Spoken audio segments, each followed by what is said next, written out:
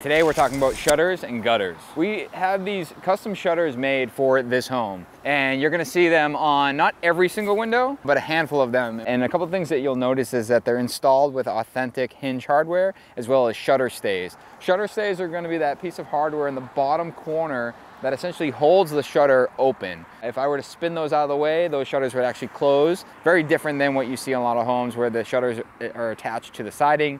These are attached with the proper hardware. The reality is these shutters probably won't get closed very much. They are aesthetic. Big thank you to Atlantic Premium Shutters for sponsoring this video. They are a small millwork shop here in the US, backed by a big company, Westlake Royal. And this color is actually made to match the garage doors in this home as well. One of the other things I like about them is that they have a limited lifetime warranty. Some of the different styles that are offered are flat panel, raised panel, louver, combo, or Bahama. We're just a handful of weeks away from delivering, so I want to walk you through some of the things that we got going on. And number one are these gutters. A lot of you guys had asked what we're going to be doing for gutters. I'd asked if we were doing copper. These are not copper. These are a powder-coated aluminum product.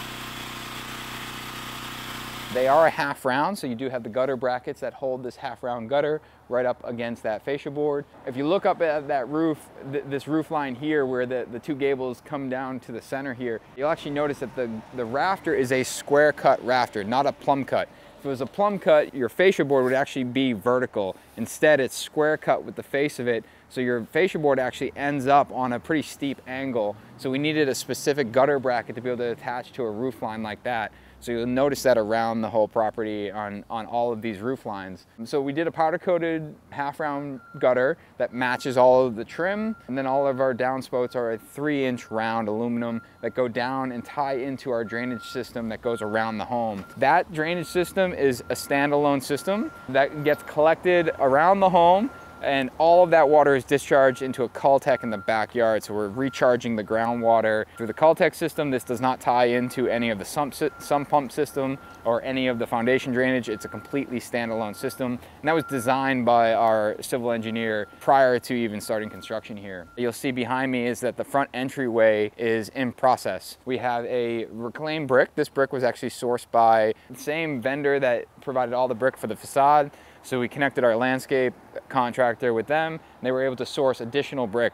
For those that don't remember, this brick actually came from a train station in New Hampshire and was reclaimed, and now we're using it and putting it to its second life, we'll call it. On top of that, we have a bluestone patio, and that bluestone patio walks you up to the front entry door as well as the second garage entry here. So this garage is the single car garage, and then this right here is the beautiful walnut front entry door that we installed here with the arch top. You can see all of the mahogany has been installed tight to the brick, and we'll get a small profile that will go around that, and then all of that will get painted to match the exterior trim, and then the beautiful walnut will stay its walnut color. Taking a few steps down, we have a couple columns to install, but then as you look this way, they're installing the walkway that will bring you down over to the driveway. And with that being said, we needed this retaining wall, so they've actually installed a retaining wall with the same brick and make sure that the elevation for where the trees are remains where it needs to be. Thing to remember, when we actually demoed the house, we had a much lower elevation in this property,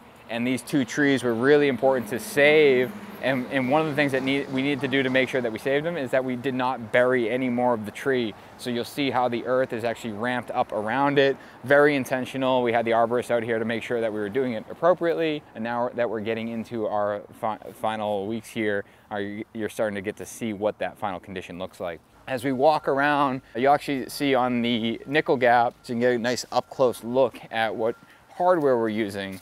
You can see these really great hinges, and then these shutter stays. So if I spin those out of the way, these shutters actually close, which is really nice.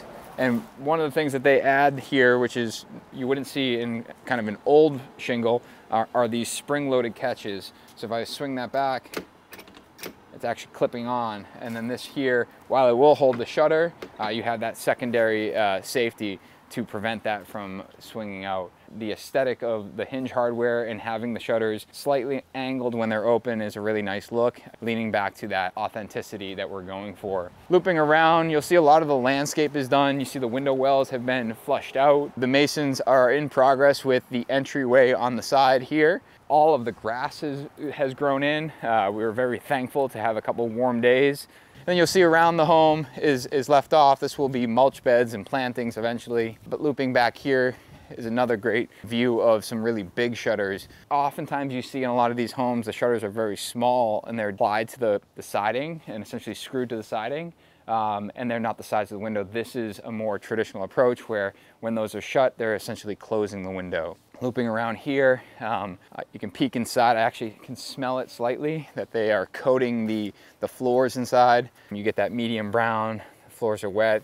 Take a quick, I don't know if you can see it with the camera over there, but right in the middle of the room is a really great knot in the floor that we did not fill. And one of the really great things I think that the client requested is that we didn't fill any of those imperfections in the floor. I don't remember if we talked about it in the YouTube video, but this back here, this dining room, was actually clad in PVC. We had done that prior to knowing what the exterior trim color was going to be. When we painted it this dark gray, number one, the paint was not designed for PVC. Especially when it comes to expansion and contraction. And number two, we had failure. And we had some pretty substantial failure over in the large pieces. Ultimately, the team decided that they were going to strip it and redo it. And we've actually used the Duration True Exterior Boral product on this entire exterior. Got that all redone, repainted, right in time for this weather to cool down. Patio is being set back here. You can see all the string lines. The stoop between the pantry as well as the dining room. You can see that plywood up there. That's actually one of the window wells that needs to be dealt with. We're going to do some sort of railing around that. That window right there is the kitchen window. A few of you guys called out, hey, what happened to that window? That window actually spontaneously broke, and Geldwin came out a couple weeks ago and got that all replaced. Then we have our stoop here that is tied into the mudroom.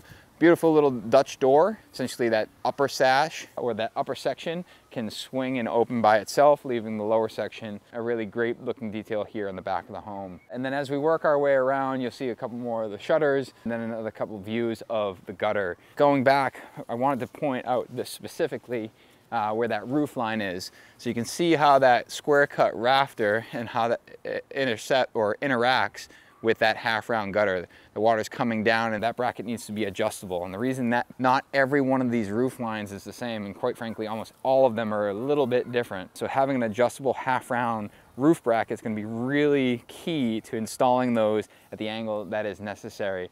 We've talked about a lot of the materials throughout. Of course, the Da Vinci multi-width slate roof looks amazing on the property. We have some copper chimney caps on the top of the chimney. The team even went as far as to replace the boiler exhaust with a copper flue sleeve. You know, executive architectural millwork built these awesome PVC brackets that support all of these roof lines. Really great product, by the way. You know, I know I was just talking about PVC not working there, but in this case, it was a perfect opportunity to use PVC. Really, really lightweight and really, really simple to install.